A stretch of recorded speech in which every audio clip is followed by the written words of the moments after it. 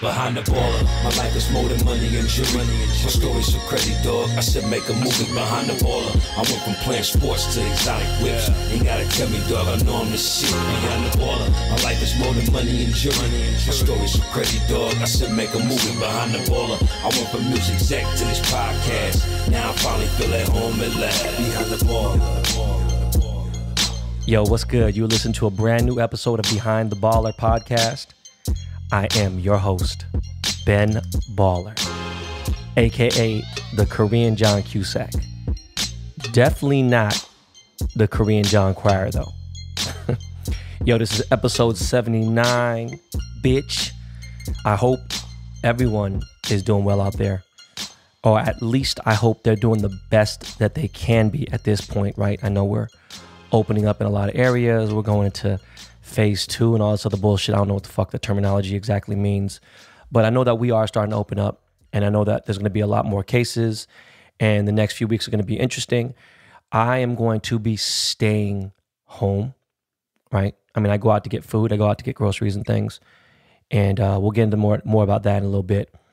But I know a lot of people right now are truly feeling it, and I said this months ago, and the thing that I'm going to be the glass half full and glass half empty. Right now, I'm going to be that dude who's looking at it half full, because I got to tell people, we're not anywhere near. Like, I don't even think, honestly, to tell you the truth, I think we're still in the beginning stages of everyone feeling this economic shit where people are like, yo, I got to work, I'm sorry.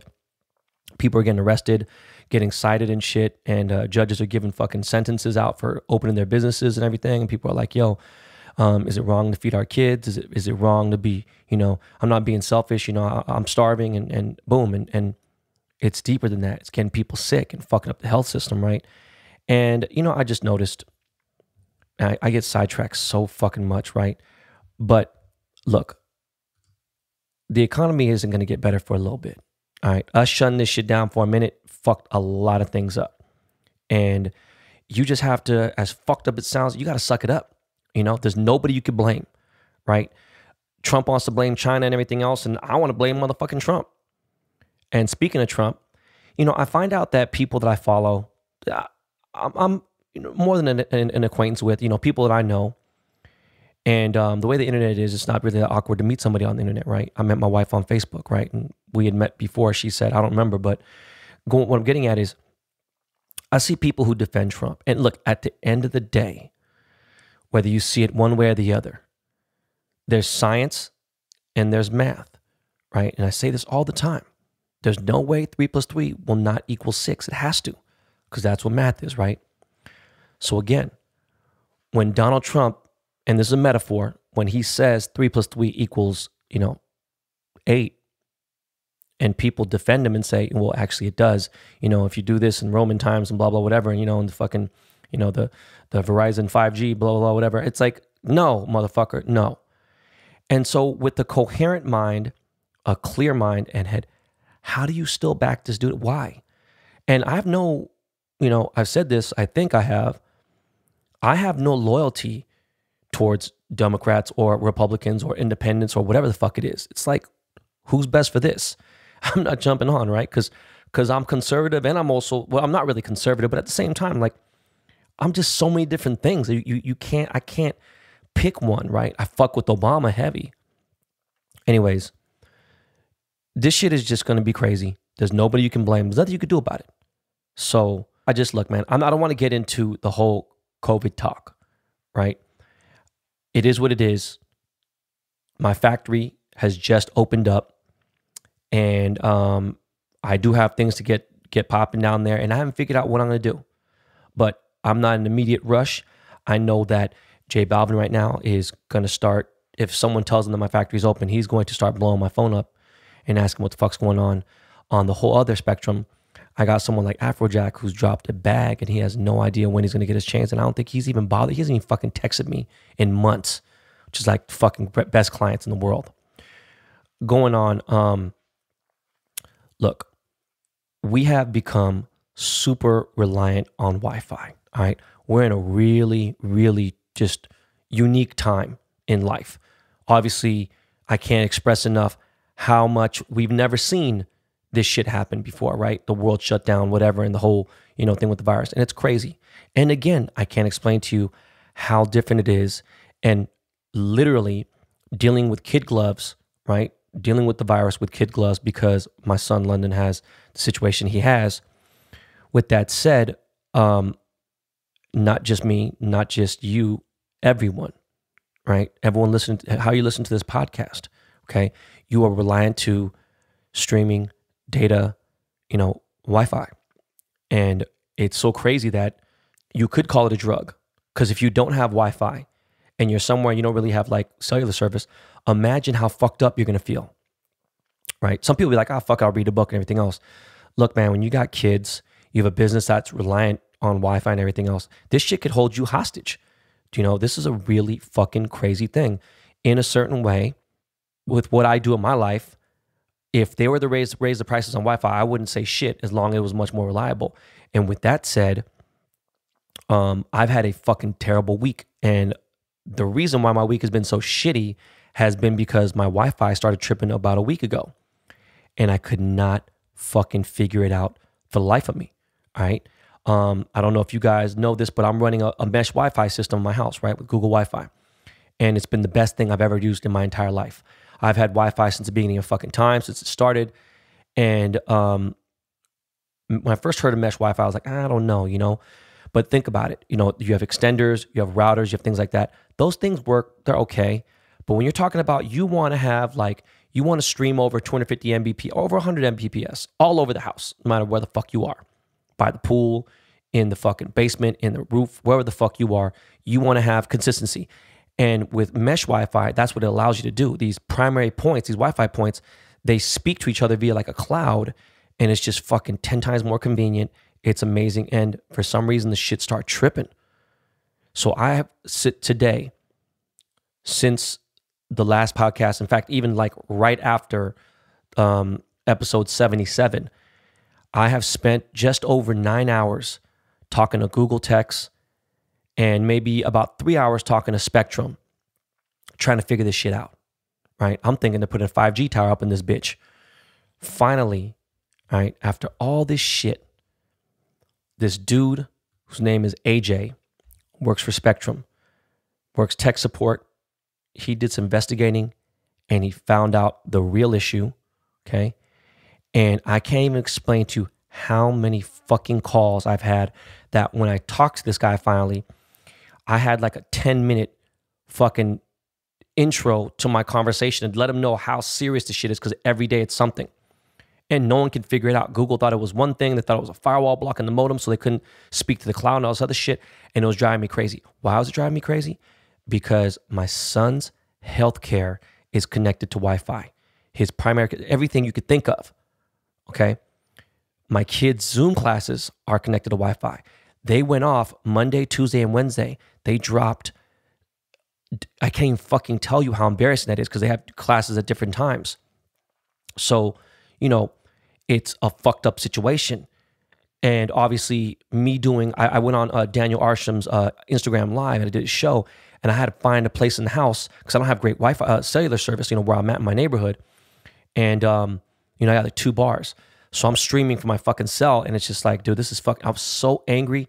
Monday and Tuesday were probably my worst days. I was ready to I was at my wit's end. I was going to kill somebody. When we dropped the app, I was already ready to fucking kill everyone. Tuesday, same thing. Now, I thought I'd fix the problem. I had like changed the DNS service, all this other shit, blah, blah, blah, whatever. And I thought I fixed that Tuesday night, and then to come find out Wednesday night, I didn't, which was last night. So anyways, AJ from New York at Spectrum, thank you very much. You are the fucking man. And going on, everything is connected to Wi-Fi. I have 45 devices in my home connected to the Wi-Fi, right? I have a shared Wi-Fi, and then I have, the guest Wi-Fi. And I connect my kids' phones to a family setup to where on Google, you can kind of like, shut their internet off, and you could also prevent them from looking at certain things. You could allow, certain streaming. And, both my kids, they stream games, and they play Minecraft, they play Roblox and all that shit. But it got me thinking about school, and it was crazy because I was taking a nap yesterday, And I'm just being transparent. This is my life. You know, this is real. I was asleep, and Kid Cudi calls me out of nowhere. And Cudi will just do that, just random as fuck. And I was dead asleep. I didn't have my alarm clock on, and I woke up to a call from him. And I was like, yo, what's good? He's like, yo, man, you asleep? And I'm like, nah, man, yeah, I just woke up. And he's like, did I wake you up? I'm like, yeah, you actually did. And he's like, are you mad about it? And I'm like, no, I'm not mad. I'm like, I'm never mad when Scott calls, right? Like, and I told him what was going on. He's like, yo, everything cool with you? He's just always checking in on mental health and everything and making sure I'm all right. And I had a rough week last week. And he's like, yo, you good? And what's up? And I told him what was going on. And it got to thinking, because he has a kid too, right? You know, I don't know if you know Kid Cudi has a kid. And so that sounded crazy, right? Kid Cudi has a kid. So he's thinking about, you know, the inner city parts of Cleveland and even schools he went to. And he's like, wait a second, how the fuck does this public school system work? Because your kids are in private, right? I'm like, yeah, my kids are in private, you know, and we pay in bandos, you know, it's expensive. And he's saying, all right, so what about the public school system? And I'm like, bro, you got to ask somebody else. I don't know how that works. And he's like, there's no way everyone has computers. And I'm like, fuck having computers. You need to have a camera, because it's Zoom classes. You need to have a camera on your computer or an iPad, which I don't know if iPads could, they do, but not most kids have the iPad or the tablets that type fast enough, right? To have the Zoom to type, or I don't know what the fuck it is, but you'd have to have something sophisticated like that. And where the issue came in to stream, you'd have to have a certain amount of Wi-Fi, right? And I got into this discussion with Cudi, and Cudi's like, yo, man, I don't think every kid got Wi-Fi. And I'm like, I don't think so either. That's definitely, you know, definitely not something I think that is just, you know, out there like that. But anyways, fucked up situation. I was kind of bummed out about it. And then I was like, damn, you know, look, I said this in an interview recently, and, you know, people have expectations, right? And I read this book. I read a part of it, Phil Jackson's book. And this is after he won all the fucking championships. And he put, this quote was, don't have any expectations, you know, be disappointed. Now, look, I don't care if people are doing less, you know, not doing as well as me. They have less than me. If people aren't doing good in life or whatever it may be, look, that's them. I have certain expectations from me. I want better in life overall. There's a certain level of life I like to live. And if I'm not living that, then I need to go and do whatever the fuck I have to do to get to that point in life. And that's just where I am every day, whether it be 2010, 2008, 1996, you know, 2020. And with that said, you know, it sucks. I would love to help other people. I can't help out everybody, but I will help people out. I always have been a helper. And, you know, we got to figure something out with that shit. And I don't know what the fuck 5G is going to do. If 5G is supposed to be better than, I can't imagine 5G being faster than a gigabyte, right? One up, one down, 1,000 Mbps. But anyways, we're opening up. There's a big five that I know that I used to go to, and they're opening up, and they said something, I'm confused. It says curbside service. So what I'm asking is, I'm confused. Like, all right, so I need some swim goggles. I actually need, there's like 15 different kinds, because I buy my kids goggles, you know, here and there. They lose them, they crack them. And it's like, all right. And then, I need those New Balance 570s in the gray color. And it's like, I couldn't fucking imagine. This Big Five has a million SKUs in there, right? But they're opening up.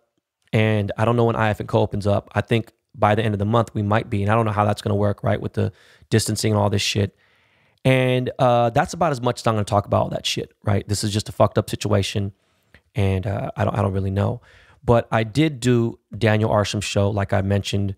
And he asked me some really good questions. I don't know if it's going to be streamed somewhere else. The stream must be really poor on my side because of how fucked up it was. But he asked me some dope questions about, you know, art and things like that. And he respects me. And the thing about Daniel is that he has a very niche art, right? And it's beyond abstract. He's a fucking, I don't know what's going on. But I think if we opened up Daniel's head, we'd find an Apple IIe in there somewhere.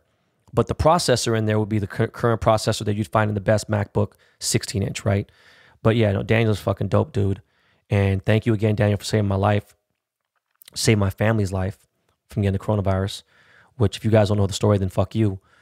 But I want to mention that I am doing David Meltzer's show. David Meltzer is David Meltzer, Melzter. This guy is an entrepreneur. He's an exports agent. He has a podcast. He crushes it. This dude is the fucking man. And if you guys know who Lee Steinberg is, then you know that this guy is one of the most brilliant, amazing sport agents in the history of sports agents. And if you watch the movie Jerry Maguire, that movie was based upon Lee Steinberg's, life. And David Meltzer was the CEO of his company. So anyways, David asked me some really good questions on his show. He is really good about not getting people on there too long because, fuck, I could talk for hours and hours, right? But I was on there for maybe 30 minutes or so, but it was a good show. He had me on a live and I said some great things. He said some amazing things to me too, as far as what he thought. But yeah, man, definitely check that out. And I'll definitely be pushing it as it is going on. Baseball cards are going fucking crazy right now. Period. Point blank. All right. Everyone in the hobby right now, and if you don't know, the hobby is the baseball card collecting community. Okay. Baseball cards are going fucking crazy. Just so you know, ever since I sold that crazy ass number, 35,000 fucking Mike Trout cards, shit has been going crazy with this Topps 2020 project. I got something else I'm cooking up with Topps, and I've been looking at cards. And my Ichiro sold 1,324 cards, right? I totally forgot that it was the first card of the entire series. When this is all said and done, there'll be 400 cards total in the series. 20 players, 20 artists, right? My Ichiro was number one. So not only was it number one, it was like the second or third lowest selling because it was the first one. No one knew what to fucking expect, right? So the card was $19.95, okay? If you bought a 10-pack, they gave you a discount. It's like $12, $13, whatever. If you buy 10, they encourage you to buy more, whatever it is. I don't know. I don't really know the hobby, how it works, but I'm just starting to understand it a lot better now. And, if you bought it at 20, whatever it may be, I didn't follow the Ichiro too long. Thank you to one of my followers who's actually in Seattle, Washington. I did buy my Ichiro artist proof from him, and he sold to me for a really good price. And I thank you for it because you are fucking a G for that. But the crazy thing is the artist proofs were going for $99 on the first couple sets, right? Now the artist proofs are going for $199. There's only 20. And my complaint was there should be 100 because at 20 it's just ridiculous. The bots get them and they just sell so fucking fast. It's fucked up. So with that said, I just checked the Ichiro yesterday, and my Ichiro, my regular motherfucking Ichiro card, hit $400 fucking dollars. And now some of these cards are going for $250, $300, $400. And I'm like, yo, this should hit 20 times its value. And I told people it will go up. Frank Thomas, 2-3 days ago, was going for $30 all day long, which is, just getting started. Now the card is going for $75, and it's going to keep going up. My Trout is, people are like, oh, it's fucked up, whatever. Trust me, I promise you, just because it was a super iconic card, no matter how high the print run was, it's going to go up. So with all that said, I got some major shit going on in the hobby. It's getting exciting. This Topps 2020 project, people are glowing up. Man, my boy Blake just sold fucking, I think 4,000 or 5,000 Ricky Henderson cards. And my next card is Ricky Henderson. So, I had to go to the town. I had to hit up my boy, Mr. Fab. Had a conversation with Too Short just to make sure I represented Oakland correctly. You know what I'm saying? And speaking of Oakland, by the way, my Ricky Henderson card drops next week. Speaking of Oakland, I just watched this Netflix movie called All Day and a Night. And I forgot the fucking dude's name, man. But he was in Moonlight, and then he played the kid, like the little knucklehead, in Equalizer Part 2. And this dude's a really, really bright, rising star. And this movie, All Day and a Night, is like, it's like a 2020 Menace to Society, kind of. But it's based in the town, based in Oakland, in current time. And Jeffrey Wright, who you already know, is one of my favorite actors of all time, right? Jeffrey Wright plays this dude's dad, and it's just based in Oakland. Dad's a fucking basehead, and the son's in trouble, dealing drugs, hustling, and running around the town, sideshows and shit and everything. And it's just crazy, and it's real, and it's super violent, and it's really like powerful. And it was a good fucking movie. So that's one movie that I definitely suggest you guys watching. But back to baseball real quick. my man Jock Peterson, he blessed me with a sick ass Dodger blue custom players Rawlings glove. So I just want to give a shout out to my boy Jock Peterson. He is the man. And look, man, check this out. Since we're on the sports topic right now, I got big baby Glen Davis on the show today. And some of you who don't know, if you don't know who Big Baby is, and it's really not like you have to be fucking a 16-year-old right now. Listen to this. If you're 21, there's no reason for you not to know who the fuck Big Baby is, especially if you watch sports and looked at sports and everything. Dude won a chip and everything else. He had some issues. He had some struggles, and it's a real shit. I feel for dude. Everyone in the NBA, you got to be fucking just to keep and stay on a team. It's fucking insane because each year, think about it. There's all these players coming out of high school, going to college. Then you got all the baddest motherfuckers in college, right? Then they're all going, they get drafted in the NBA.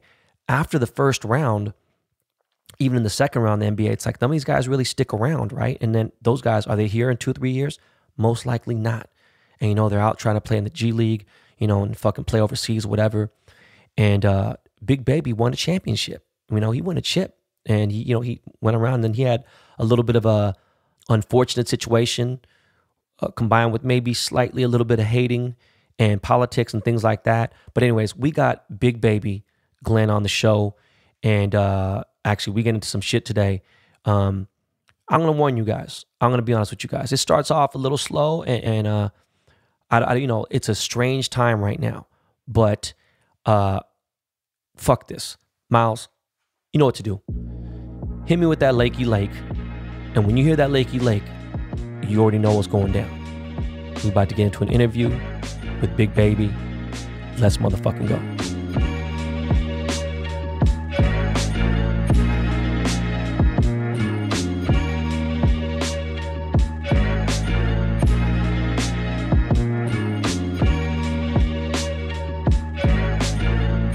Yo, you are tuned in to Behind the Baller. We have another special guest, former NBA star and world champion, played with the Celtics, the Magic, the Clippers, also won a chip in the Big Three with power. Let's get into it. Glen, Big Baby Davis, what's good, bro? What's the deal, baby? What's the deal? Man. Ain't nothing, man. Just chilling, bro. Trying to survive in the corona, man. Where are you at right now currently? Right now I'm located in Las Vegas. Oh, you in Vegas right now? Oh, yeah, I saw the 702 number. Man, let's get right into it, bro. What was it like growing up in Baton Rouge, Louisiana? Man, it was crazy, man. But a blessing at the same time, I grew up in probably one of the roughest parts of Baton Rouge, the Eden Park area, Gus Young, and it was tough. A lot of drugs, a lot of crime, a lot of poverty, but it is what it is, man. Got me to who I am today. Gave me some good traits for survival. You know what I mean? So it's a blessing and a curse at the same time, man. But Baton Rouge is a lovely place. I love it. Yeah. So when did you start playing basketball? Like for real? When did you start? Or when did you really, pick up the game? Early. My stepfather embraced me as far as just the basketball world and playing with older men and just growing up with a guy to always be there to help me on the game. Yeah. At what age was that though, bro? You remember? That was like about 4. God damn, 4. Shit. About 4 years old, man. I started playing b-ball, bro. Did you play any sports growing up, or was it only basketball? I played sports growing up. I played baseball, played football. I was good at football. Did my thing. You were big, man. Damn. When did you realize? When did you become bigger than anyone else? When you realized you was towering over people, you just when did you realize that? I was probably my 8th grade year. I was realizing how tall I was getting. I didn't stop growing. At one point, I thought I was gonna be 7 foot. You know what I'm saying? So I was a big dude. How tall were you in 8th grade?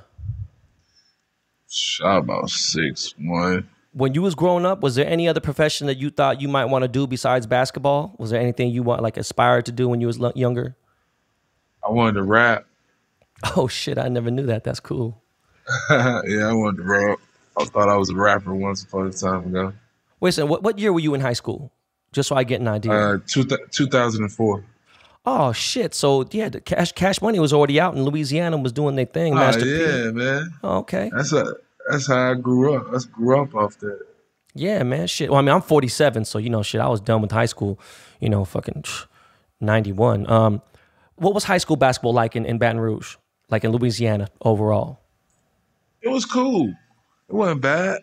It was cool. It was super cool, man. It was like basketball was a secondary sport in Louisiana, right? Because football, they breed football, LSU football. Yeah. You know what I mean? So to be a part of that wave of just a basketball wave down there in Louisiana, you know what I mean? Like winning the high school championship, going to college and playing for LSU, going to the Final Four, bringing notoriety back to the sport, since like Shaq and them, and Yeah. it's just good to be a part of something like that. It's crazy. As I met Shaq at LSU, so he was up for the John Wooden Award. So that's when I first met Shaq, like 93. I played college basketball. I was the first Asian in my university I ever played at, which is crazy. But did you play against anybody in high school that you end up seeing in college or the pros? Oh my God, Sean Livingston, Josh Smith, Dwight Howard, Al Jefferson, Sebastian Telfair. Wait, so where's Dwight from? Dwight's from Atlanta.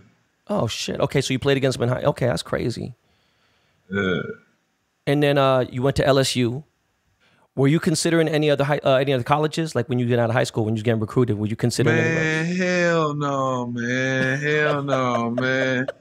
LSU, man, they took care of me so well, but I feel like they threatened me, like, you better not take a visit. Like, I couldn't take a visit. For real? Bro, Wow. I couldn't take a visit, bro.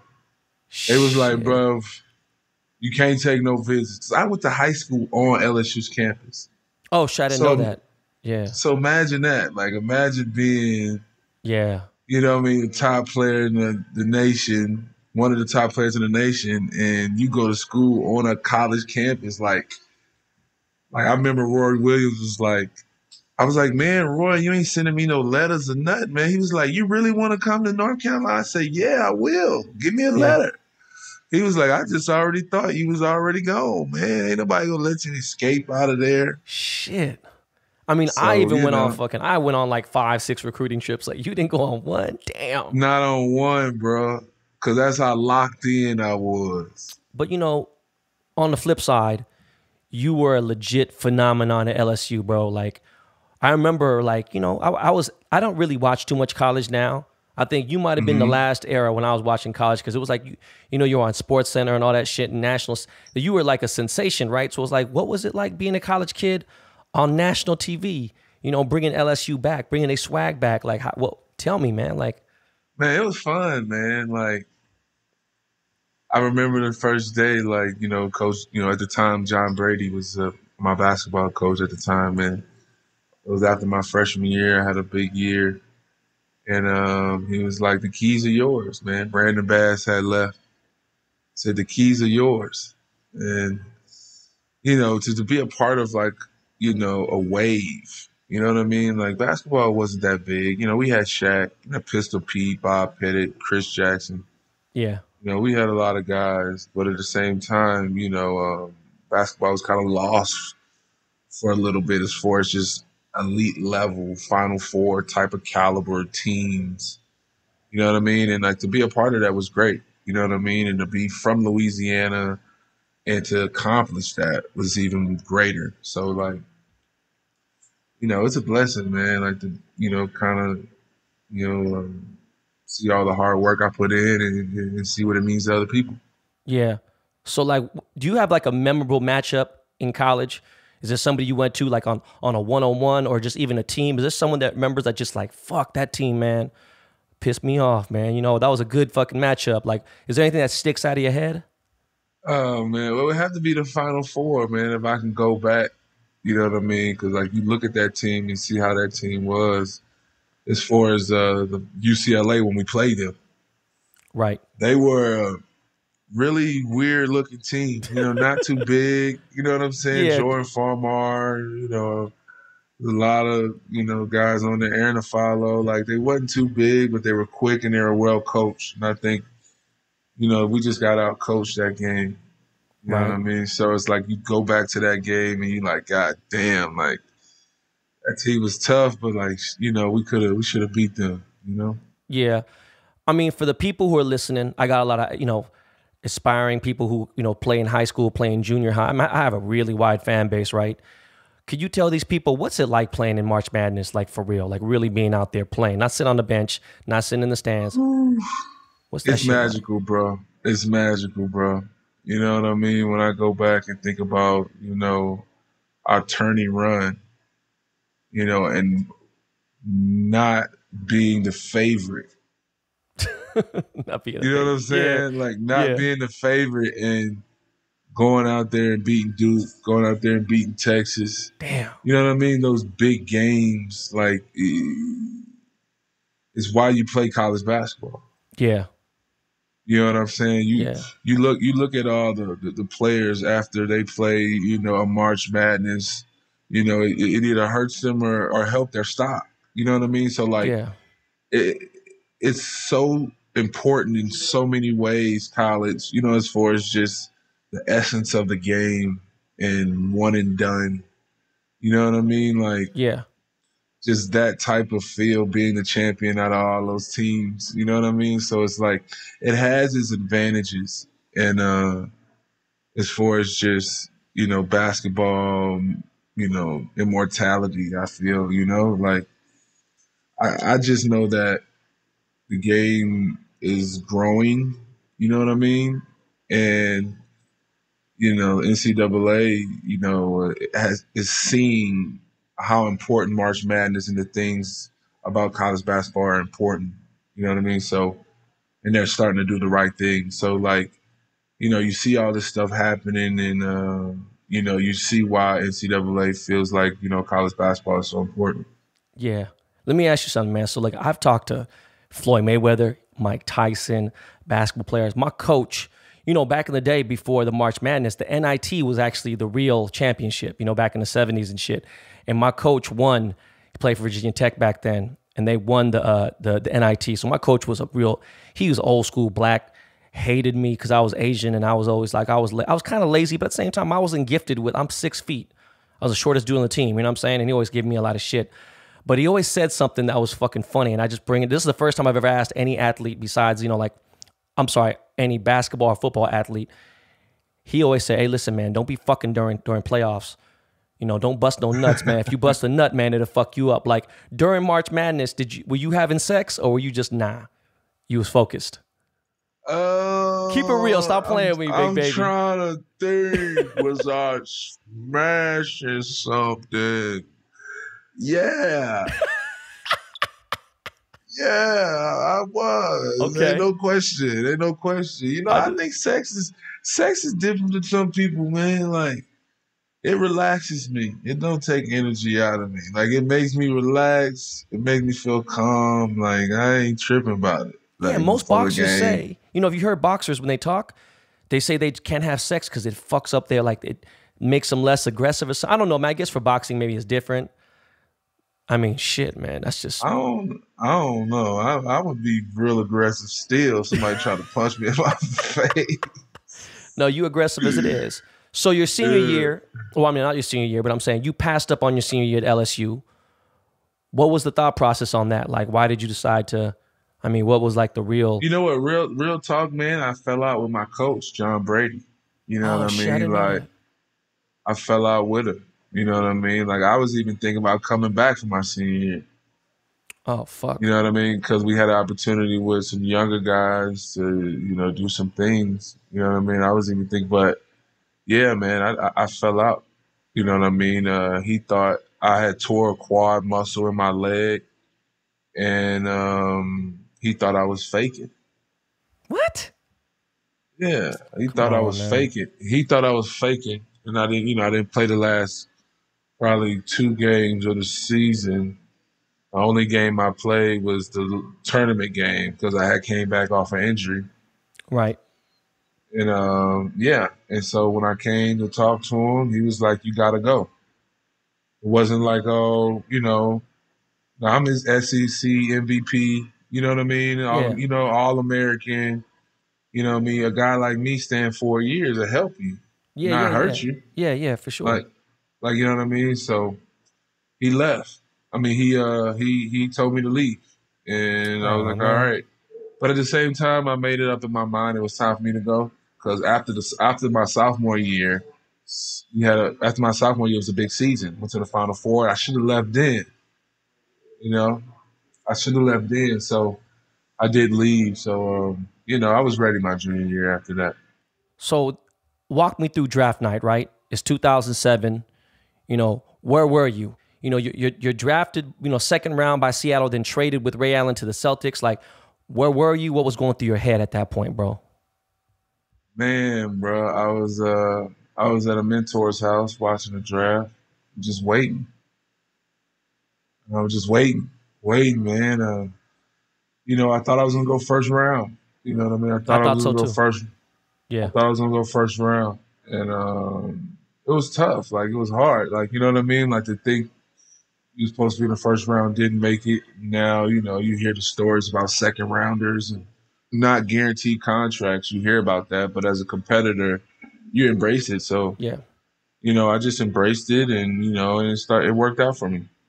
So check this out, man. Your rookie year, okay? Your rookie year team: Paul Pierce, Rajon Rondo, Kevin Garnett, Ray Allen, Kendrick Perkins, Tony Allen, Sam Cassell, Scalabrine. You got head coach Doc Rivers, right? What was that year like for you? You guys won 66 fucking games. You ended with the NBA championship against my LA Lakers. Please tell me about that year. The good, the bad, the Man, ugly. Give me some stories, dog, please. Your rookie year must have been crazy. it was crazy, man. It was really crazy. It was magical at the same time. You know what I mean? And it's like I got to see so much. You know what I mean? Just you know, even the culture of just the Celtics organization was so crazy. Imagine KG, Paul Pierce, Rondo, young Rondo, Ray Allen, James Posey, all these guys, Eddie House, like just all those different types of like players and flavors. You know what I mean? That's why I respect Doc so much as far as how he made it happen. You know what I mean? To put those different type of players together and make a certain recipe is awesome. You know what I mean? And meet it and to see that. You know what I mean? I got a chance to see how hard work pays off, right? You see KG working extremely hard every fucking day. I was at those games, dog. So, I'm talking about the Laker games, you know what I'm saying, in the finals. I mean, Yeah, like so seeing him every day was just crazy. You know what I mean? I got to see that. You know what I mean?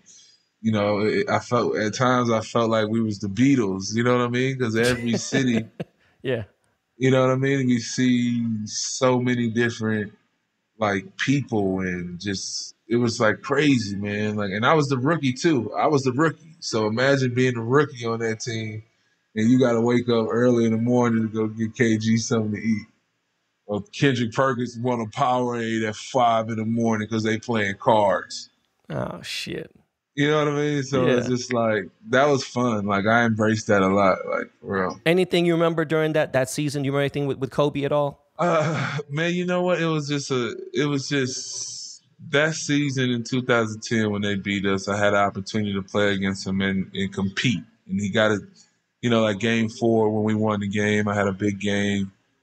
Nate Robinson jumped on my back. I think I earned his respect that game. Yeah. You know what I mean? And he noticed just what type of guy I was. You know what I mean? And so now when you're a competitor, Kobe, is a friend. You know what I mean? And I think, him walking up to me and knowing my name and really took time to talk to me was just awesome. Yeah, damn. Yeah, so I got a chance to really like be a part of Kobe's life and like him, you know what I'm saying? Like, Yeah, what man. up? What's up, big baby? How you Yeah. doing? Like, you know what I mean? So it was good to like feel that. You know what I mean? It's like he made me feel the same way Jordan made me feel. Like, you know what I mean? Like, you know, those guys are legends, and for them to acknowledge and respect your game is awesome. Yo, man, I heard on Michael Rappaport's podcast about an arm wrestling contest on a plane with you versus KG. Can you tell me, like... Man, I didn't want to hurt KG, man. You know what I'm saying? Imagine me being a rookie. I break his arm. Yeah. Arm wrestling. You know what I mean? So I ain't let that man win. You know what I mean? Like, I ain't let him win, but at the same time, I ain't want to hurt him. So it's like, that's all gas, man. But KG kind of strong, though. He wiry strong. Yeah, he like super skinny, wiry. But was there any... Tell me, man, was there any other crazy stories that you haven't told on the internet, on the news? Is there anything else you could think of during, you know, those days? Man, it was... Whew, man, so many. Come on, man. Think of one, bro. Man, bro, I'm trying to think, man. We was in Houston one time, and we was like the first team to win the Texas Triangle or something. Right. It was like San Antonio at the time, Dallas at the time, Houston was good at the time. And that year we won, we beat all three of those teams. And so at the end of the night, we had like a fuck fest. Like Vikings like came in the village and just won. You know, Vikings just had a war, and we came to capture all the women. Oh my God! Yeah. Some Game of Thrones shit, huh? Man, wow. I swear to God, bro. Even I ain't gonna say what coach, but even the coaches was getting some. Don't even say that. That's crazy. Wow. But that year, because that's crazy. First of all, back then, you know, even like for a good 10 years to win in the Triangle in Texas is crazy. But like, it was hard. It was hard, dog. We partied so hard that night. Man, bro. That playoff run in 2007, I'm running back some of these tapes on YouTube, right?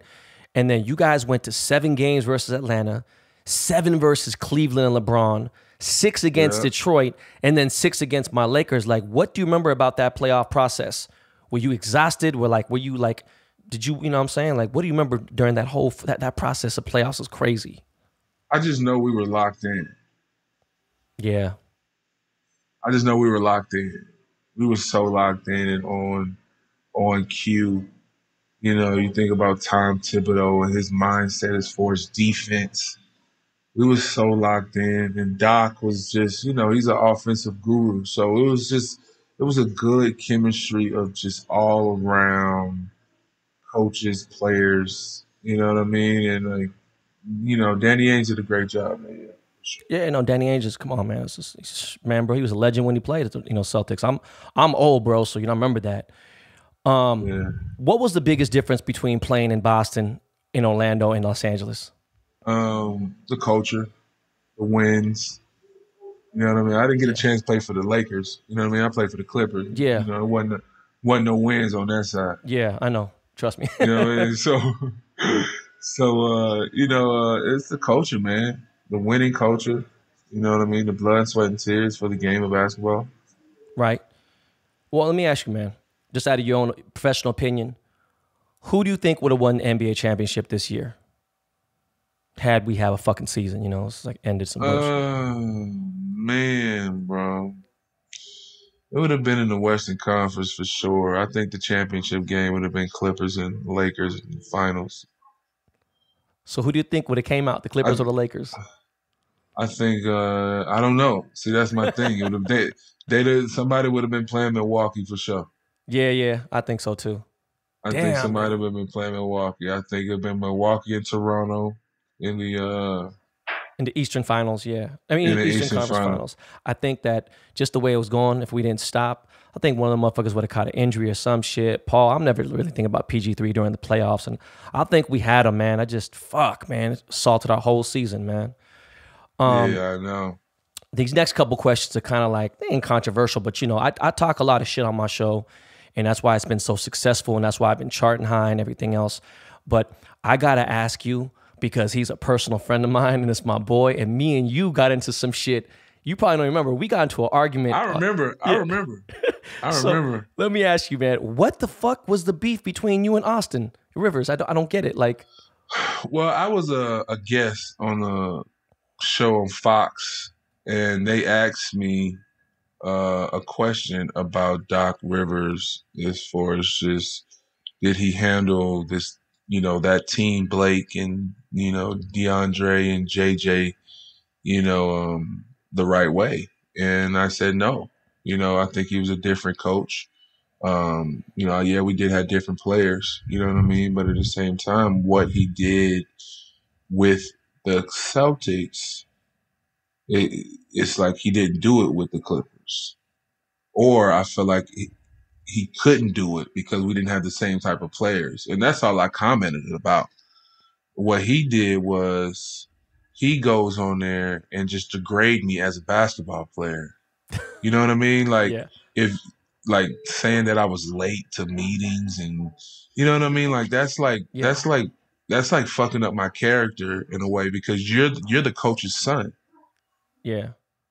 You know what I'm saying? Like I you're the love coach's. Austin, but that is some snitch shit. If that happened, if he really did that, Yeah, that you don't do that. It did happen. There's a video like he never came to practice. He's late to practice all the time. He never knows the plays. Like that's what he said. Damn. And I'm like, I played for your dad. I'm one of the only rookies to ever play for your dad, to ever get, other than Rondo. Yeah. You know what I mean? Like on that team, like name me a guy that's stuck. Like in the second round. You was a second rounder, but you stuck on the Celtics, a championship Celtics team. And got a chip, by the way. Yeah. And played. Like he had me in the games. Like, so how are you gonna sit here and say that? Like, play me in crucial moments. Like, don't do me like that. Yeah, no, I feel you. You know what I mean? Because it's like, that's your father. Yeah. Motherfuckers is you know what I mean? They've been knowing you all your years. Like you saying that shit, like, oh yeah, they for sure think Doc said that shit. Yeah. Like, you know what I mean? So and that's at the time when I was trying to get a job. Yeah, no, I know. It's crazy because Austin's a friend of mine. We hang out, we talk a lot of shit. And we got into a fight at a game, a Lakers-Clippers game, and this motherfucker almost got me kicked out the stadium. And I was like, hey, bro, look, check it out, man. You need to fucking relax, bro. Like, people know me here, but, now I can't get into a fight with an NBA player. I talk a lot of shit on the court. I'm sitting courtside, and the crazy part is this motherfucker, Austin, the one who gave me the tickets. And we get in a fight, and they trying to kick me out the stadium now because we arguing. And I'm like, I looked at him, I was like, bro, are you fucking crazy, bro? You about to? But when I asked him about the situation with you, he didn't really want to talk too much about it. And Austin been on my show before, he's pretty articulate when it comes to basketball and the game and everything. It's serious, but he didn't really want to say shit. I'm like, bro, you better say something, motherfucker, because I defended you. And now me and this motherfucker will have to have smoke, and this motherfucker, it's... Nah, well, he didn't want to say nothing because it was serious, and he know how I rock and how I roll. Like, you know what I mean? Like, I ain't seen him yet. Yeah. You know what I mean? Like, he's apologized and said he was sorry and shit like that. That's good. You know what I mean? So he's apologized. Like, he DM'd me and apologized, but I just thought it was fucked up. You know what I mean? Like, and then coming from his position, like, everybody don't have the luxury of having a dad to be a president. Like, Austin wasn't playing well when he was in New Orleans. He was on his way out trying to figure it out. His dad gave him an opportunity to play. You know what I mean? Yeah, he's a great athlete. He could play the game. You know what I mean? His dad gave him something a lot of these players are begging for, opportunity. You know what I mean? Like, it wasn't like, oh, you took it. You know what I mean? Like, oh, you took it from the next guy. Like, oh, I took it because I deserved it.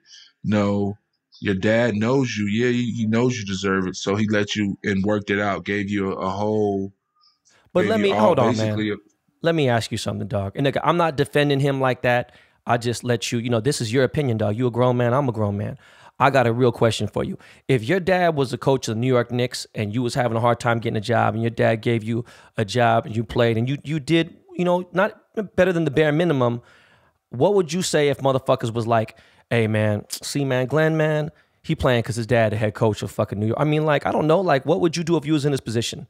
Not take advantage of it? If I was doing his position, I can't help who my father is. Yeah. But if you know Austin, you know he's a fucking asshole. Straight up. I don't give a fuck what nobody say.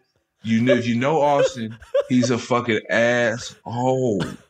And that's my just thing. It's just the fact that, like, if you're gonna be an asshole and have this opportunity, like that's crazy to me. You can't be an asshole and you know what I No. mean, and feel some Yeah. type of way. Like you can't. I Like plead that's the just my fifth. thing. I plead the fifth. I ain't even go. You know Austin, I'm bro. not. He's a I'm not. fucking dick. He's a dick. I've been knowing him since he was a baby. He's been coming around me for years. Yeah.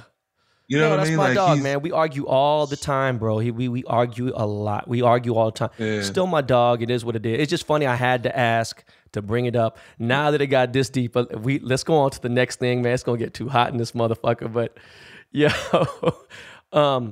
there's a photo of you and DeAndre Jordan in Amsterdam, right? Yes. And it looks like y'all smoking some gas. Yeah, we smoking weed. Yeah. We in Amsterdam. And you know, the crazy part is, I've been smoking weed for 30 years. No shit. I've been smoking weed for like a little over 30 years of my life, right? It was frowned upon then, but it's obviously opened up now. You see NBA players talking about it. I've known about this shit because I've been friends with NBA players since the 90s. Did you smoke a lot during your career in the NBA or nah? Well, I didn't smoke during the year. I only smoked, in the off season. Oh, okay. You know what I mean? And Yeah. and like for that, like that picture itself is kind of like, you know what I mean? They got me smoking. You know what I mean? Got it in my hand. Like, you know what I mean? I'm sitting at a cafe with 20 people. Yeah. You In know what I mean? And it was Amsterdam. Of like in Amsterdam. Yeah. And that right there stopped me from getting a contract.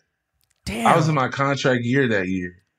Damn. And the For only real? reason why the Clippers re-signed me is because I was with their players. I was on a contract talk with Washington. Washington didn't want to sign me because of that. Damn, that photo really contributed to you not playing in the league again? Really? Like, Man, that photo was the kind of the beginning, because after my first year with the Clippers and that happened, I was on contract year. So the Clippers used that situation to lowball me. fuck, man. I'm sorry, man. So when they came back to the table that my last year with the Clippers, they was like, we're going to give you a minimum deal. Like, just give you minimum, because we don't think you focused, you smoking, you doing this, you doing that. Like, I'm like, what? Damn. And so I went back to the Clippers that last year for a minimum deal. Didn't play the whole year. He had Spencer Hawes playing. He's a great player, range shooting big, but at the same time, he wasn't getting it done.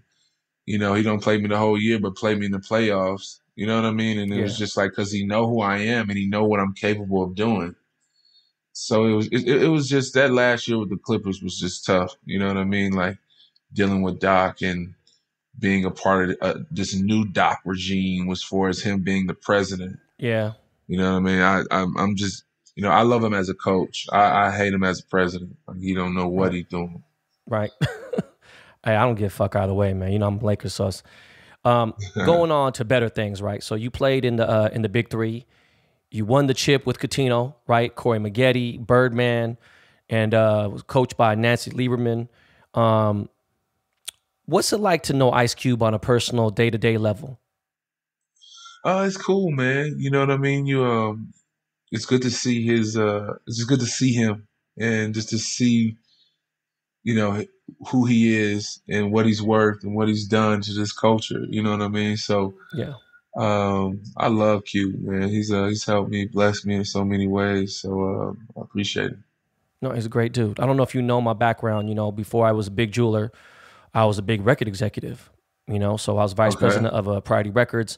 We had Master P on our label. We did all his shit. We had Jay-Z. I did one of the. I was one of the people to sign Jay-Z. Ice Cube was the artist that built NW, and Ice Cube built Priority Records, right? And I worked with Cube, and before that, when I was in college and everything else, high school, I idolized Ice Cube, bro. He's one of the greatest, especially to a certain point when he was really spending that real militia, like that real black power shit. He was killing it, and it just, you couldn't fuck with him in the 80s and the early 90s, and it's just like, for him to do what he's doing with the Big Three is crazy. I'm like, wow, this is really like, when it first started, I was like, okay, whatever. But then I'm like, holy shit, this is getting like big. So, still, you want a chip there too? That's dope, man. Let me ask, bro, what's next for you, bro? What's next for Big Baby? Right now, man. Right now, I'm in the entertainment world. Okay. You Tell me know, about that. I've done shameless acting in front of the camera, Right. doing production stuff behind the camera. I love I love creating. I'm a creator. You know what I mean? That's where I'm in right now. So it's just been a process. You know what I mean? And Yeah. also I want to be in the TV hosting world. So you know, also podcasts. You know, my podcast. I'm gonna start going here in a couple weeks. You should, bro. It's, yeah, man. Yeah, man. I am, man. I'm gonna do it, man. I really think as far as just a lot of people don't know how articulate and as far as my IQ of the game, you Yeah. know, and just my opinion, you know, strong and Bro, creative and when you start hearing some of these people, like just hearing Warren Sapp talk about football, even hearing fucking even Kendrick Perkins, right? Me and Kendrick we didn't like each other. We got in so many fights, man. I can't even tell you. I fucking dude, he told me at a game, OKC Laker game, he said, "Hey bro, I'm coming back here after the game," right? He goes, Mhm. I'm gonna fuck you up. I'm like, "Come back here, bitch. I'm gonna have you fucking jump." Man, bro, we in LA, dog. I'm from LA. Homie, I grew up with Crips, dog. Have you robbed outside the fucking the locker room, man. You tripping. We start arguing and shit.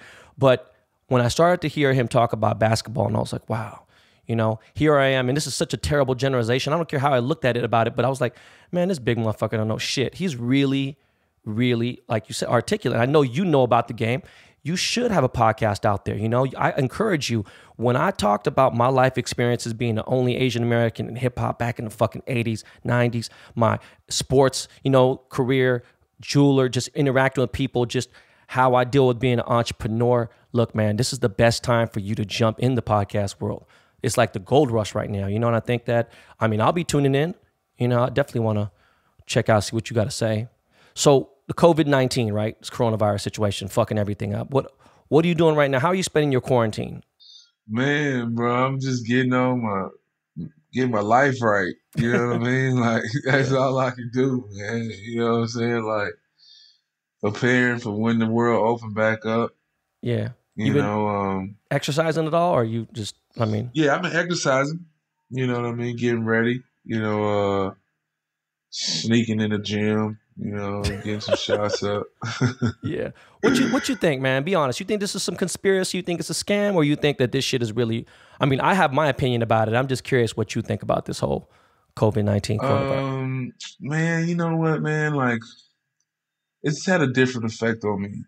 You know what I mean? Like, it makes me think about, just more. You know what I mean? Like, the world shuts down, and I never want to be in a situation where I am at a standstill. Yeah.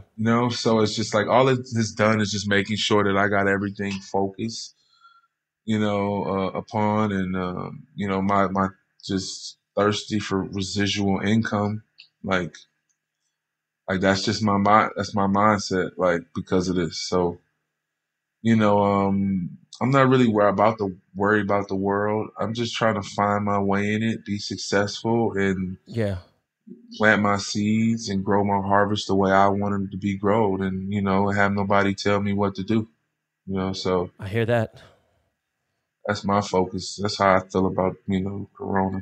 you know no, it's fucked up a lot of shit. I've had some blessings come my way too, though. I know people are out there really doing bad, but yo bro, that's pretty much everything, man. I just wanted to, before we end this, I wanted to say, look, man, I think a lot of people are guilty of trolling, and talking they shit, right? Even though I'm not, if it's really something serious, but ain't nothing been serious on the internet for me to like, so unless you hating on my kids or my wife or something, I don't really say much. I just kind of yap my mouth. So I wanted to tell you, now that you on my show, that I meant no malicious nothing.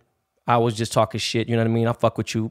I obviously knew who you were way before any of this shit had happened, and it sucks that the situation was a serious one, and I was joking about it, so I apologize.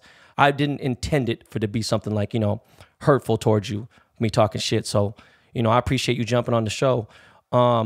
One of the things I ask everybody who comes on my show, and I don't even know how much you know about me or anything, but is there anything you'd like to ask me before we get off this episode? Man, bro, I'm a big music guy, and I want to one day be in the music industry. My biggest thing is would just say, what advice would you have for a person that's trying to be in that lane? Getting started and everything. Yeah, getting started in the mindset. Okay, check this out, man. I realize that this has helped me a lot later in life and later in my career, not early. Look, I don't know if I'm assuming you want to get into hip hop and R&B and whatever it may be, right? And that's black music, so that's good right there. I really do think if you don't listen to any old school shit, whether it be James Brown, Earth, Wind and Fire, anything old school, you got to definitely know the history of music from even the Beatles. You know what I'm saying? Just know, like you said, I mean, I think you have to, I don't know what your tastes are, but as long as you have a well-rounded palette of music in you and you love music and you know that, then that's like the first and foremost. The second, which is really the first, you got to have an amazing business attorney. You have to have a music attorney who has your back. Glenn, I'm telling you right now, from all the deals that I've done, from Jay-Z to Dr. Dre to everyone, if you don't have a good attorney on your side, you're never going to be able to accomplish shit, because you could do all this work and then not get paid the right way for it. You feel me? You got to make sure everything's in your best interest. You're giving fair deals out and things like that. So make sure you got a good attorney on your side. That's number 2. Number 3, bro, man, understand the entire game. There's a book called Everything You Want to Know About the Record Business. I would suggest you finish it from beginning to end at least 2 or 3 times. It will give you much more insight so you understand all the language that's going on with the business. And then from there, once you have all the business shit handled, you go out and have fun, man. You know, it's business. You let motherfuckers know this ain't nothing personal. This is what it is. There's a fine print here. It ain't my fault you ain't read this, you know? I want you to understand. Yeah, dog. I mean, I'm just saying, for instance, you become executive CEO of the record label and you bought somebody a car, right? But it's like, hey, man, you asked for this car. This is coming out your budget, not mine, motherfucker. You know what I mean? Unless we sell 10 million records and I'm just blessing you. And there's certain things you just have to have a lot of knowledge. Don't jump in it because it's something you want to do for fun.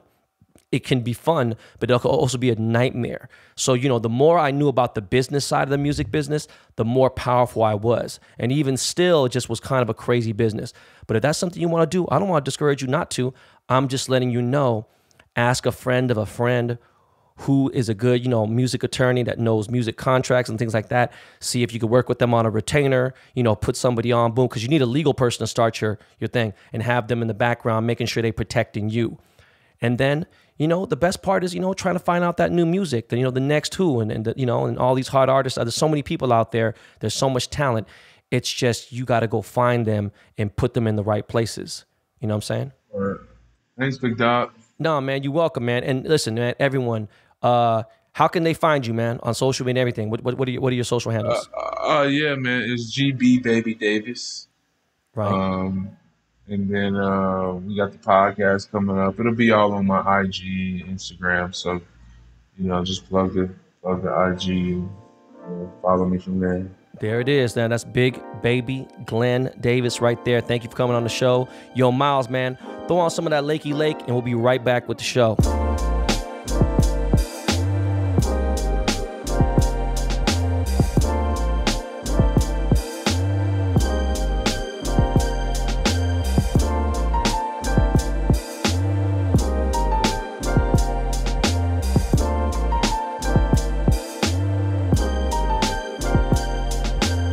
So, yo, we're back, man. I'm doing the show a little different today. You know, I write down my notes, and I usually kind of write down like real deep notes. Today, I was like, you know what? I don't want to like get too into the script.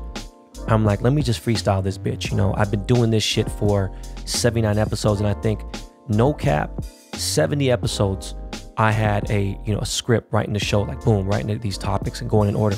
Man, fuck all this shit. We gonna do a podcast people do, man. We gonna freestyle this bitch, you know. It's just, that's what it is. But you know what, man, I gotta appreciate, I gotta say big shout out to my boy Glen, you know, Big Baby Glen Davis. And you know, obviously Austin Rivers is my boy, you know. And I gotta say something to Austin, man. We talk a lot, and he's gonna randomly hit me up. So I'm not even gonna hit him first. I'm gonna wait for him to hit me. And maybe Austin listen to the show, who fucking knows. But, you know, I talk that shit. It is what it is. Speaking of sports and staying on there, I talked to Jock. I know I brought up his name, but, you know, man, we talk every day. So it's like, Jock Peterson hit me up and he's like, yo, man, we're training soon. We're about to start training with the Dodgers. And he was actually training, and he's telling me they're about to get it in next month, start getting it serious. So who fucking knows? I don't know when opening day happens. It's going to be exciting. Korean baseball started. That shit's popping. But I want to give you guys a little exclusive, right? I don't mention this anywhere on my Instagram, nowhere on my Twitter.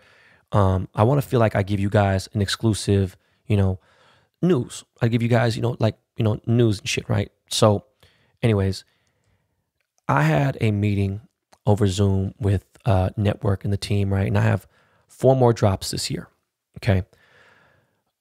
I don't give a fuck about resale value, all right? I want people to have a cool product. I want them to have something fun. And yeah, it's cool.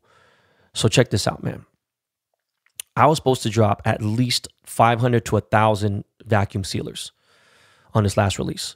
Because of COVID and everything else, without 300 was the most it can get out. And I think we start shipping real soon. But, coronavirus fucked a lot of things up. With that said, I said, that ain't going to pop. Okay. And now my vacuum sealers are going for $1,000 on StockX, on eBay and everything else. Look, man, fuck that. I told you guys there was a big chance I'm going to re-release them. So I am. I don't know if I'm doing it next month, or if it's going to be, it would be like sometime in June, I think, right? I am going to re-release the gold vacuum sealers. I'm going to put out at least another 700. I might even put 1,000 out. I don't give a fuck. I want people to have them. If 60,000 people are trying to get 1,000 vacuum sealers, you think that's going to fuck up the value? No. Okay? It's going to be fine, but I'm dropping that. But this is where the real exclusive information comes. I am dropping a Ben Baller Did the Chain gold scale. All right? A 1 kilogram, you can weigh up to a kilo on this bitch, a gold scale. Please believe everything that I'm dropping. I have one for myself that I use and actually have because I use a scale on a regular basis, right? I sell gold. The fuck you think, right? You don't use it for my weed shit, but, and that's another topic we're going to have. But I am dropping a gold scale. I am thinking sometime by September, I'll be dropping that gold scale. And then I got 2 more things dropping. I can't give you guys that info right now. That's just too much for this motherfucking episode. For the people who won, we are not shipping these yet. I haven't got mine yet to give away. So once I get them, I know my boy Nelson, I got to fucking take care of him. This motherfucker sent me the illest N95 mask I've ever seen in my life. Some guys are saying, oh, it looks like a job strap. You look like you're wearing a jock. Motherfucker, I don't give a fuck what it looked like. I don't give if the motherfucker was painted like a penis. Let me tell you something. The shit has an exhaust, it's rechargeable by USB, micro USB. It has a button that lets you push, so you can filter the air out and all that shit. It's fucking insane. It is ideal for London. And it's even good for Ryder, Got one for everyone in the family except for Nicolette. Nelson, I got you on the fucking, listen, man, I feel so bad. Nelson's done so much for me. I have this motherfucker's money counter. I got a vacuum sealer coming for him, and I have to it's crazy. I haven't shipped anybody out their money counters when I got a couple extra ones. Sorry, guys. If you didn't know you're getting one, then I just got nothing for you. So check this out. I got into a little situation. I had to go to Beverly Hills Ferrari, and I had went to go visit a friend real quick. And it's like, when I say real quick, I'm talking 3 minutes, right? And I see tons of fucking people outside, acting up and everything. On the way home from Beverly Hills, I stopped at one of my favorite Mexican restaurants in LA. It's just a taco stand. It's cool. But it's like organic. They have grass-fed meat. They have organic beans. They have, wild-caught fish. Everything is very fresh. And the prices are definitely, how do you say? What the fuck? Why am I? Oh, my God. Why am I? They're matched. Sorry. They're what they should be for good, clean food, right? So anyways, the place is called Planchas, and it's on 3rd and Sweetser, right? It's right next to my old store, next to my old house. And I'm sorry, not my old store. It's next to my store in the Beverly Center. And Planchas is right there, right in the dead smack of town. They have the best fucking tiger shrimp. On Sundays, they got tamales. And it was just Cinco de Mayo. I went on fucking Cinco de Cuatro. And went to Plancha. And I got my son his dinner. I got Nicolette her dinner. I got my mother-in-law dinner. And I got my dinner. Ryder and Kaya don't really eat that, but Kaya does like quesadillas. But I had like all these beautiful, like I had this shit all set up, boom. And I'm in my pista. I'm in the Ferrari. So I'm driving through the canyon and an M5, either 2019 or 2020, a brand new M5 competition series pulls up on me. And the reason why I'm bringing this up is because I was on my live 2 nights ago. 2 nights? Yeah, 2 nights ago I was on my live, in my Instagram live, and someone said, hey bro, how'd you like getting the business by the M5? And I'm like, all right, man.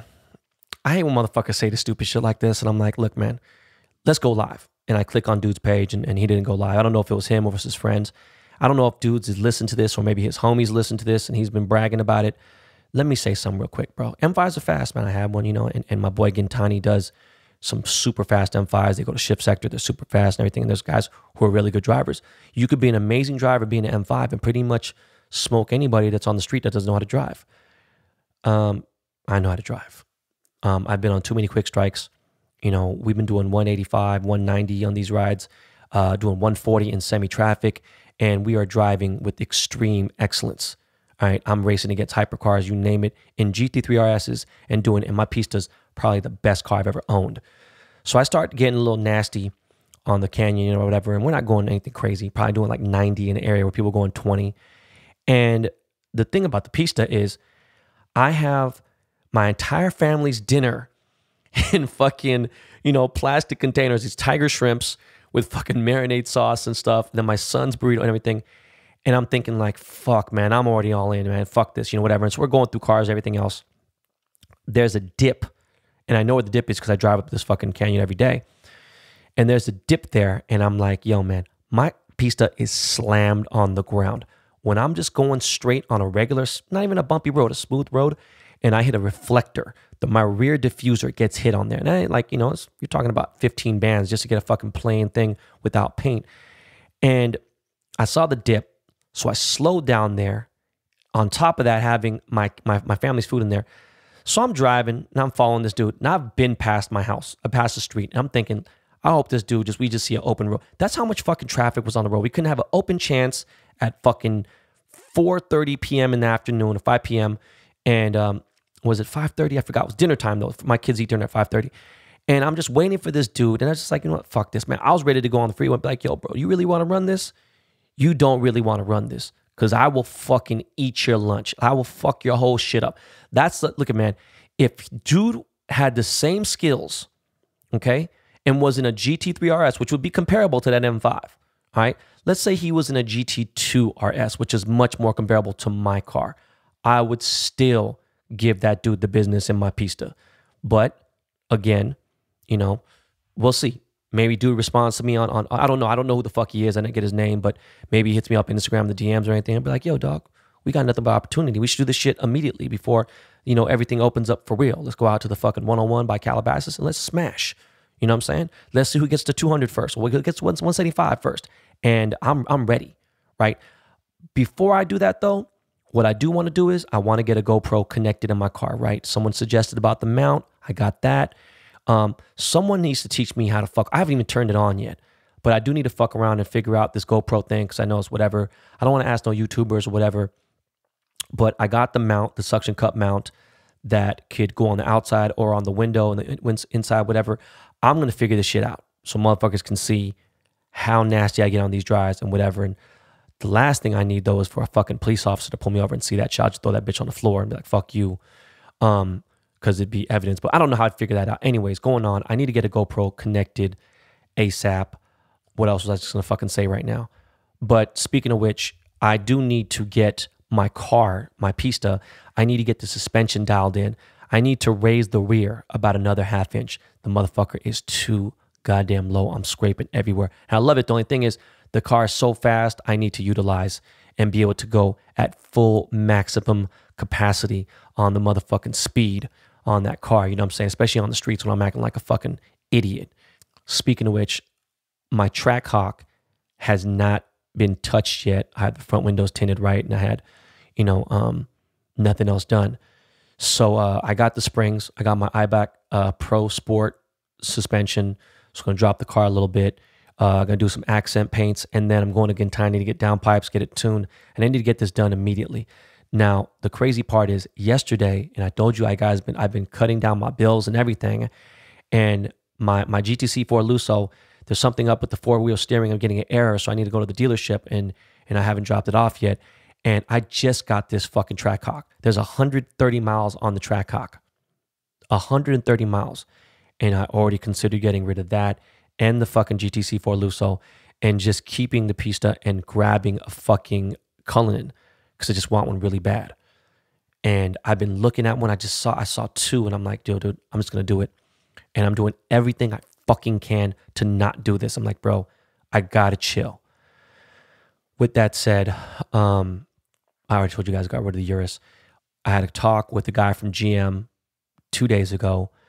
I have the first delivery of the 2021 Cadillac Escalade coming in. That motherfucker looks like a spaceship now.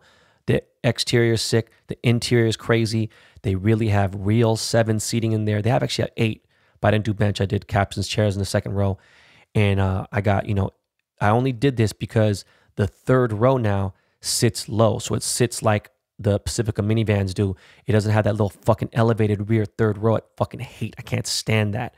But it has 3 real rows, which obviously I need because, to have a family of 5, including a nanny and my in-law and whatever, things like that. Or if I want to have both my in-laws in the car with the kids. And I can't wait to get that motherfucker. I am trying to cut down, so I got to chill. But I got the new Escalade coming. I literally have one dropping probably in September. So I have one of the first ones. And I'm excited about it. On to other news. I saw a video on Instagram of the Americana, and I follow the Americana page. That's how much I fucking love the Americana in Glendale. I don't give a fuck. All right, I haven't been there in months, and they're playing the Fountain Show, and they're playing fucking Frank Sinatra, and I'm just like, fuck, man, I miss the Americana so fucking much. My kids miss getting the bread at Cheesecake Factory. Right? I miss seeing my uncle, right?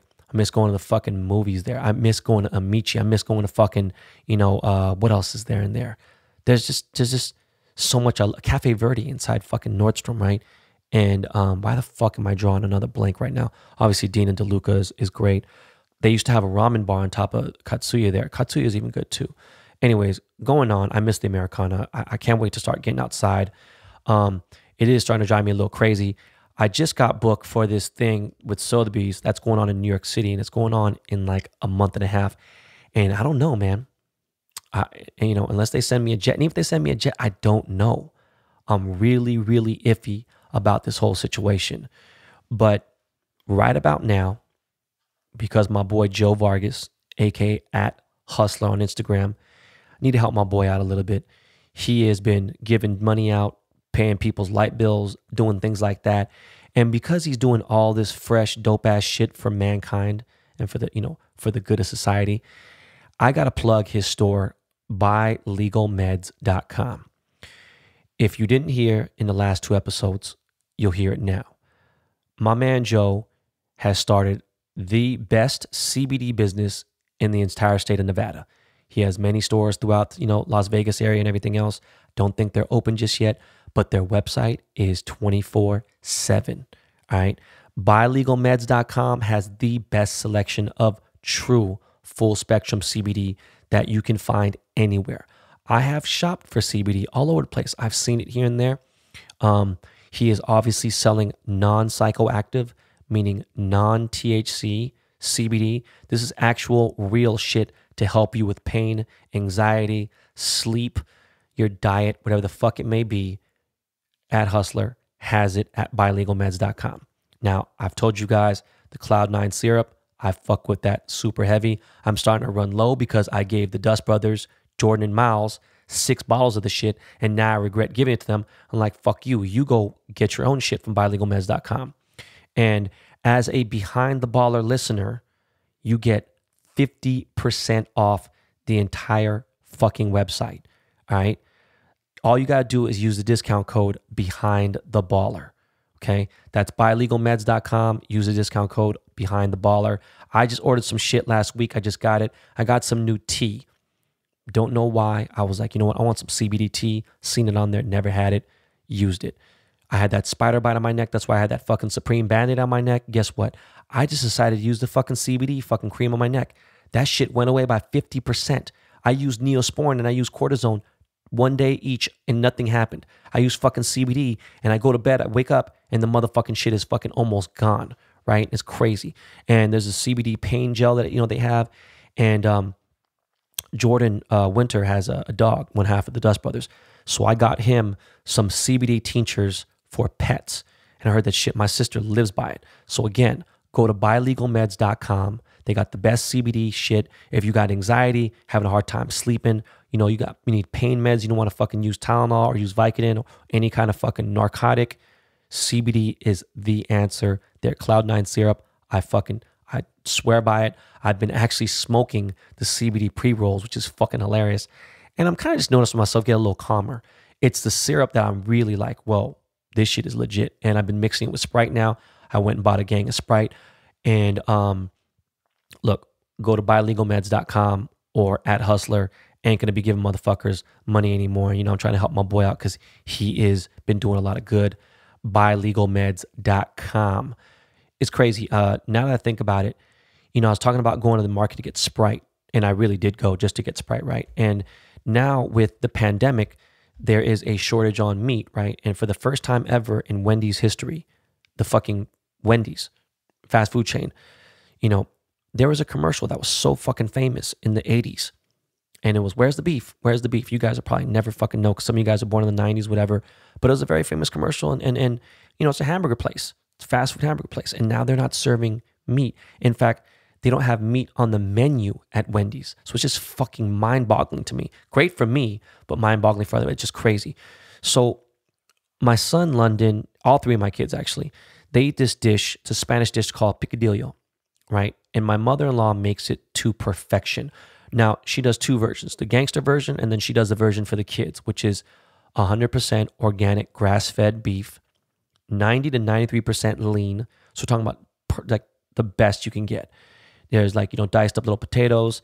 There is rice, and then there's some spices and certain things. And then she uses organic 100% gluten-free soy sauce. Anyways, this dish is delicious, and my kids eat it every single day. I told you how picky they are. So this is an essential dish, especially for London, because Ryder's starting to eat pizza, starting to eat small other things, open up his palate a little bit. Ryder eats this and dinosaur chicken nuggets. That is fucking it. I don't give a fuck where the fuck we are. We could be at Mr. Child's. I got to bring the food in the fucking little canister so he can eat. That's how picky Ryder is. And anyways, I went to the store, and they're only allowing people to buy 2 ground beef packs, period. Now, the thing is, I go to 3 different markets, okay? There is a Whole Foods that is not necessarily close to me.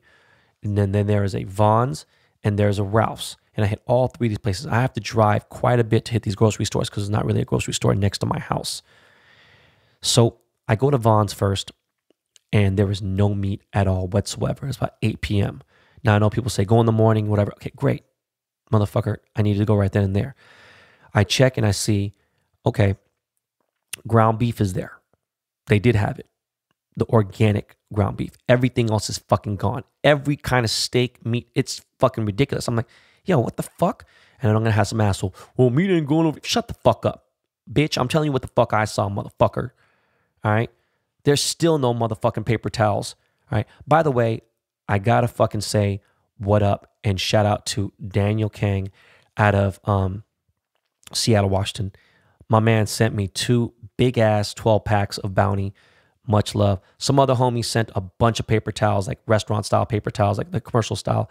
And I don't know what your name was. I don't know who the fuck it is, but thank you very much for that. Appreciate it. Back to the story. There are no paper towels inside the grocery stores. There was some fucking toilet paper, very little. And I go in there, and I see the organic beef. It was the only thing left. And I was checking why. And I look, and I'm like, all right. So usually the regular ground beef could be anywhere from like $2.50 to $4, whatever it is, depending on what you get, pounds, whatever. The organic ground beef only comes in 1 pound. And they come, you know, there's like 3 different brands.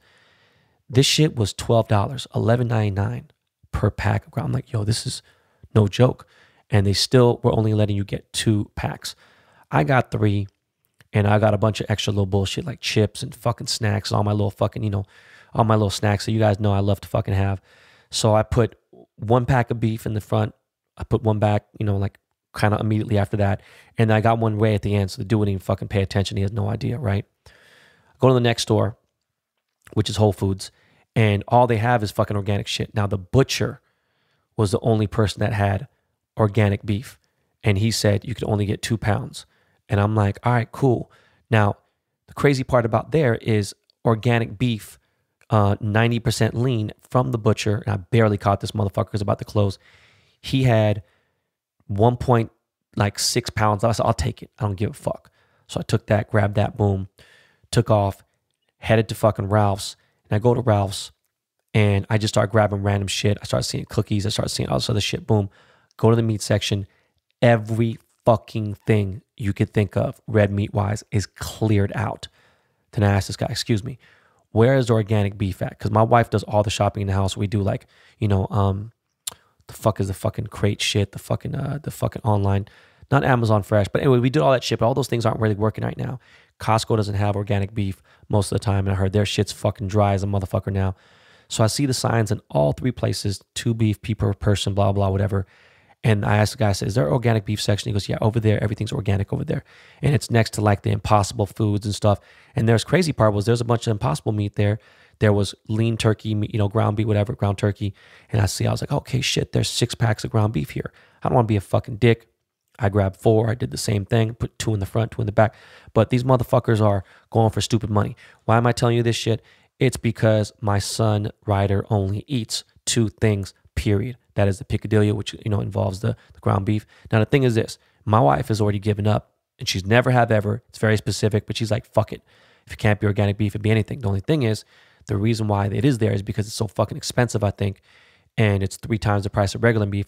But she's starting to worry because, we have 3 refrigerators, we have a freezer as well, and I done bought so many motherfucking dinosaur chicken nuggets that I'm hoping the pandemic is done by the time this shit goes, dry. But anyways, enough about that. Looking over all my items, my Ben Body, the chain items, like my slides, everything else. I've been going to StockX a lot, checking things out. I've been going to eBay, and I've been doing like updates on trying to get an idea of what people are paying for, right? And if you buy something on StockX and you see a price sold, yes, technically that's what it's sold for, because they don't do like that little bullshit. It really does get sold for that. Whether someone bought it for their homie, I don't know what people's thoughts are, right? Because there's things that are listed for $99,000 for a pair of shoes, whatever the fuck it may be. There's something listed for $1 million, whatever the fuck it is. I'm looking at Bear Bricks now because Bear Bricks are readily available on StockX now. 1,000% only. They do sell 400, 1,000. I haven't checked. I'm just checking out what 1,000% Bear Bricks are going for. And in the pandemic, Bear Bricks have gone up for sure, 100%. Now, on StockX, you could definitely get a better deal than anywhere else for a Bear Brick 1000. You're going to definitely get a better deal than eBay. You're going to get a better deal than a retail store. But I will say this. If I ever had to sell my 1,000%, which I don't see happening for a very, very long time, and when I mean a long time, I mean 5 years. That'd be the soonest I could see myself saying, fuck it, you know what, I'm just going to get rid. But I don't see myself, I want my kids to have these things. They're going to be valuable and they're going to hold their value. And speaking of which, damn, I'm sidebarring like a motherfucker. The new Banksy piece is dope. Just check that out. Make sure you go Google new Banksy at a hospital and you'll see that. Back to Bear Bricks. If I were to sell my Bear Bricks again, understand this. When Ronnie Piravino sold his Cause collection on Heritage Auctions, it was going low for a while. And then he broke all the records for all the Cause toys, right? Now, don't know why he sold them. He needed money. I don't fucking know. I think Cause don't fuck with them anymore. But I regret selling my first, set of Bear Bricks. And I had to because of space and everything else. But going on, I have 73 1,000% Bear Bricks right now. And there's fucking boxes all over the fucking place, right? In my storage. They're all organized thanks to Sean, my assistant. But if I were to sell them, please believe I would do another gallery thing. And I don't care if it's a virtual gallery. I wouldn't give a fuck. But I'd find a gallery in Beverly Hills or, whether it be fucking Gagosian or somewhere dope.